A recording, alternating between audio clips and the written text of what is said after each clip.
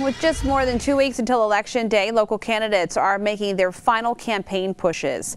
One of the most heated and expensive races this year is the battle between Mike Bishop and Alyssa Slotkin for the 8th District congressional seat. Today, Bishop accused Slotkin of lying about his record when it comes to protecting people with pre-existing medical conditions.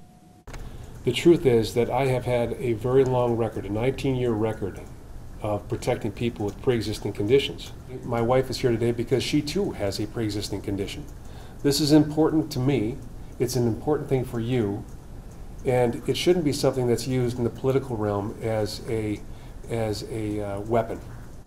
Slotkin's campaign issued a response claiming Bishop repeatedly voted to gut protections for people with pre-existing conditions, including voting to fully repeal the Affordable Care Act.